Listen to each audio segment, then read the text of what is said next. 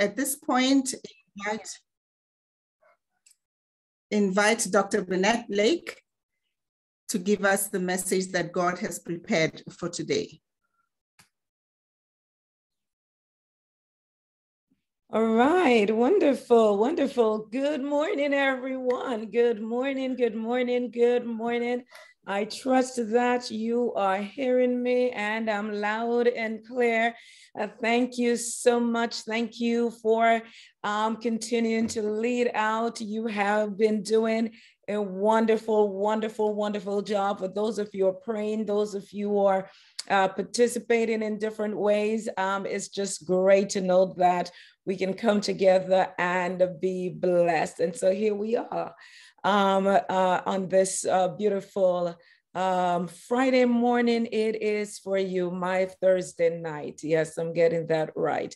Amen. And so I'm going to jump right into it. I'm just going to jump right into it. I trust that you have been learning some things and that you've been encouraged by the things that you are hearing, not just this week, but what you've heard before, and that you're continuing to grow in the grace and the knowledge of Christ Jesus.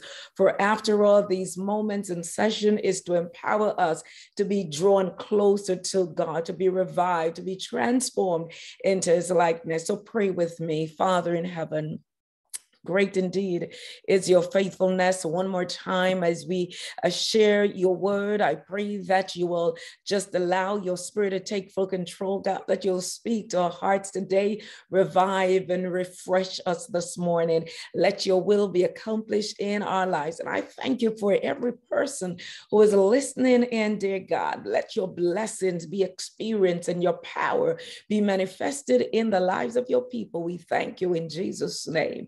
Amen, amen, amen. So last night I talked a little bit about the first aspect of prayer. The night before I spoke about prayer, what is prayer, and so on and so forth. Prayer is something that is learned to the disciples as Jesus teach us how to pray, and Jesus taught them the Lord's Prayer. But Jesus went on to let them know that prayer is not just a one-sided thing. Prayer involves both the human and the divine. Every prayer, every sincere prayer should receive an answer in some way or the other, because God is a prayer answering God. We ought to shout hallelujah. We ought to be comfortable and be convinced and be at peace to know that when we come to God in prayer and we pour out our hearts in sincerity, that our Father in heaven, he does hear. And yes, he will answer again, not in the way we may pray and not at the time we may hope. But the fact is, there's an assurance, hallelujah, that God will answer. Amen. So we talk a little bit about communion. Communion, the first aspect of prayer. You know, it is important for us to know God, to delight in him, to be in friendship with him, to, you know, not only to seek God, or the most important aspect of our prayer life is to seek God for who God is, and not so much for what we want from God. Because when we have God, we've got everything. You know what I'm saying? Everything. So you leave prayer with God, you live absolutely with everything. We jump into the second aspect. So we talked a little bit about communion yesterday, and that has to do with our relationship with God, right? It's the foundational aspect of our prayer. If communion is missing, then our prayers can be dull, boring, difficult, and we don't want to pray, right? And so if that foundation is not there, then we have a crumbling building. It's not going to stand. It's not going to last. You know, so if communion is missing, if that friendship is, if that delight is not there, then it is literally difficult to maintain a delightful relationship with our God. And so you'll find that you have to force people to pray. You got to, you know, kind of prod them, pray. You ask for somebody to pray, and it takes forever for somebody to open up and pray because folks are shy. They don't want to pray, and so on and so forth. And the fact is, we can't force people to pray. We can't guilt people into praying. But I'm going to jump into the second aspect. So I want us to understand that prayer is an invitation from God to spend time with him. That's really what it is. God invites us. Luke chapter 11:9. So I say to you, ask and it shall be given to you. Seek will find, knock, and it will be open, right? So it is God who invites us. Jeremiah 33, verse 3, call unto me, and I will answer thee and shew thee great and mighty things which thou knowest not. It is God who invites us to pray. He extends the invitation to us, and when we come to him, we come with the assurance that the one who has invited us will indeed hear us. Amen. So the first part of our prayer life is that of communion. And so there is a second part to it, a second aspect of prayer. So we are looking at the triangle. So we have the foundation, right, as communion. And then on the one side of that foundation, we have the second aspect, intercession. Have mercy. So when we understand what intercession is, we will understand that there is no greater work in the spiritual world than intercession. Folks, because my time is short, and I'm not saying this for just saying this sake, but I wish I could get in a little deeper with you and could spend some more time, because this is so sweet. This is awesome when you really think of prayer, and what prayer is. Oftentimes we say it's just talking to God as to a friend, but what really that mean? What does that really mean? You know what I'm saying? So we were understanding a little bit more about this aspect of prayer. The first aspect is communion. The second now is intercession. Intercession is the act of one who goes between, right? Someone standing in between. Or the act of one praying on the behalf of another. Are we getting that? So intercession is the act of one who goes in between. So it's a go-between. It's standing in the gap, right? In Isaiah chapter 53, verse 12, the Bible tells us that Jesus makes intercession for the transgressors. Jesus goes between us and the Father as the intercessor for humanity. Romans 8:26 says, we know not what we should pray for as we ought to, but the Spirit makes intercession for us. Hallelujah. Now, listen, Moses, if you remember Moses, in Exodus chapter 32, and I'll come back to that in a little bit, but Exodus 32, verse 31, we see Moses also interceding on behalf of the Israelites after they sinned, when they made that golden calf and worshiped the calf rather. Moses made intercession to the Lord. And the Bible said, Moses returned to the Lord and said, this people have sinned a great sin and have made them gods of gold. Yet now, if thou wilt forgive their sin, and if you will not blot me out, I pray thee out of your book. Can you imagine Moses standing between God and the people and seeking God's intervention on behalf of the people? So that's what we notice about the text. All the texts, whether it's Isaiah, whether it's Romans, whether it's Exodus, we notice Jesus is interceding. Jesus is standing in between. The Spirit of God is standing in between. He's making intercession for us.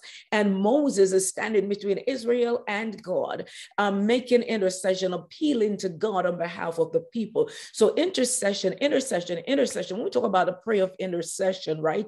It has nothing to do with the person who is praying. Okay. Intercession has nothing to do with the one who is praying, but everything to do with the one who is being prayed for. Intercession. Okay. Right. So it is not, if I'm interceding, I'm not interceding on behalf of myself. I'm interceding on behalf of someone. That's intercession. It goes between. So I'm standing between the guilty and the righteous God, and appealing to the righteous God on behalf of the guilty. Intercession, right? Communion has everything to do with us.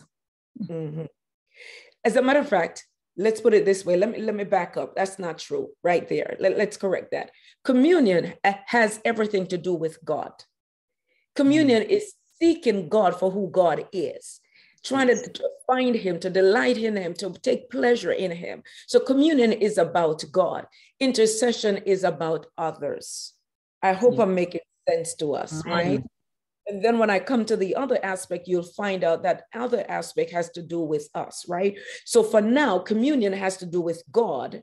seeking God for who God is. Intercession has to do with others. In other words, seeking God's help on the behalf of others. Ezekiel 22, which many of us are acquainted with the text in Ezekiel 22, where it actually describes the very disastrous state of God's people because of their sins. They sinned against God. They committed grievous sins. They were wicked and evil. God's people, imagine that, the church. The corruption was so universal, and God was angry with his people, and he was ready to punish them. And the punishment was that he was going to scatter them among the nations, was going to put them in captivity. Now listen to the Lord, listen to God himself. Ezekiel 22, verse 30. The Lord said, he looked down on his people, he saw the wickedness, he was ready to throw down his wrath against them. And God says, so I sought for a man among them who would make a wall and stand in the gap before me on the behalf of the land, that I should not destroy them. Amen. He's looking for someone to stand between him and the wicked people. And then the Bible said, I found none. God said, I found none. Verse 31, therefore I have poured out mine indignation upon them. I have consumed them with the fire of my wrath. Their own way have I recompensed upon their heads, said the Lord God. So God looked for somebody to stand between him and the people, someone to intercede on behalf of the people so he would not destroy them. He found none. And so the Bible said, God said, I had to pour out my wrath. Now understand, whenever there are moral and spiritual crises, God has always look for someone among humanity who would be willing to stand between him and the people, to seek him on the behalf of the people, to intercede for the people before he acts. It's a mighty God. This we have seen with Abraham. We have seen it with Moses. And yes, we have seen it with David. Are you with me? With me today. We have seen it with Daniel, Daniel interceding. In Daniel chapter 9, there was a prayer of intercession. We see Abraham when he said, listen, if there is 5 or 10 or so on and so forth, we see that intercession going on. So intercession is about stepping between God and the guilty, for God, pleading with God to avert the judgment. Pleading with God to move the judgment away from the guilty party. The guilty party is destined to receive a just reward from God because they've offended God. And so the intercessor stands between God and the guilty and intercede on the behalf of the guilty. Intercession, therefore, calls a truce or a ceasefire between the offended one and the offensive one. The offended one is God, and the offensive one is the sinner. We who tend to fly in the face of God and do our wicked and evil things. So the prayer of the one who is interceding, therefore, or the prayer of the intercessor, builds a wall around the guilty party who is being prayed for, and it provides protection from the judgment or the wrath of God. What does Ezekiel chapter 22 says? I look for one who would stand in the gap and build a wall.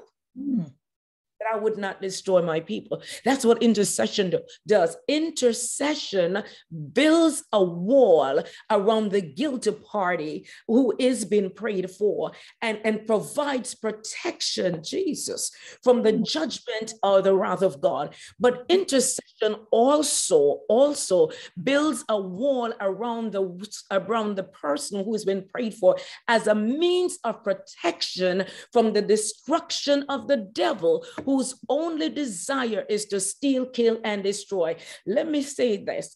If somebody had not interceded for you, the devil would have taken you out a long time. You've got some children, parents, you are in the line, and you know, had it not been for your prayer of intercession, the devil would have taken out your child a long time ago. But blessed be the name of God. You interceded for your child. You interceded for somebody, and in mercy, your your prayer build a wall around that person, around that child. And by God's grace, that child was saved from both the wrath of God and the destruction of the enemy. Amen. So the devil, always remember, desires nothing more than the destruction of the sinner or even the saints of God. He wants nothing more than to wipe out. He wants to kill everyone in their sin. He wants to take you out. And so the intercessor is a go-between. The intercessor stands, or the one who stands between the wrath or the judgment and pleads for mercy on behalf of the person, talking to God and pleading with God, trying to avert by the prayer the destruction that is about to be meted out. I'm hoping that you're understanding me. I'm cutting everything so that I can kind of wrap this up. But sometime in the future, I may be able to make this as a great presentation where I can cover everything so you can get what I'm trying to say. But just for now, I'm just doing a shortcut. In his book, Douglas Small, Transforming Your Church into a House of Prayer, right, noted that intercession is more than just prayer, but that intercession is a symbolic act that places a person between God and the one who is being interceded for. It is through the act of intercession that God and the person who is being interceded for is brought together. So your prayer of intercession builds a bridge between God and the guilty and bring both parties together. In other words, I'm going to use a word that is going to cause somebody to think, I don't know about that. But in other words, intercession forces a meeting between God and the guilty party. Are you understanding me? Amen. All right. Amen. Intercession brings forth a meeting that would not otherwise have taken place had somebody not interceded, and forces that meeting between God and the guilty party or the person who has been prayed for. We tend to put God in this box, right? And we are programmed, to think that only certain things God will do and certain things God won't do. And so when I use the word force a meeting, you may feel a bit uncomfortable as though we are forcing God to do something that God doesn't want to do. But watch this. In Exodus chapter 32, right, we see something of this nature. When God had determined to wipe out the children of Israel because of their rebellious act in worshiping the golden calf. We know the story, right? Exodus 32, if you don't know it, read the text. God said to Moses in verse 10 of Exodus 32, "Now therefore leave me alone, that my wrath may wax hot against them." God is saying, leave me, Moses, leave me, move away from me. Don't talk to me about these people. Leave me alone, that I will pour out my wrath upon the people and consume them, and then I'll make me another nation. Moses said to God in verse 11, he pleaded with God and said, "Lord, why does your wrath burn so hot against your people whom you have brought out of the land of Egypt with great power and with a mighty hand?"